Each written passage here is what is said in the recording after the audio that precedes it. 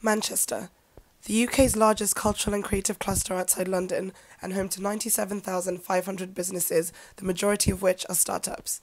I didn't really think or consider being an entrepreneur, even when I was, 22. It's not for the faint-hearted. Not realise how much risk was involved until something went wrong sometimes. The one thing that I think is mandatory is to have something that sets you apart from any other business. I'm lucky that I do it in something that I love and I'm passionate about.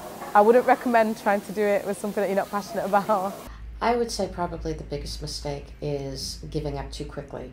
It's just having the strength to kind of see it through. Those are the people that are going to succeed. Stick with it, and it usually pays off.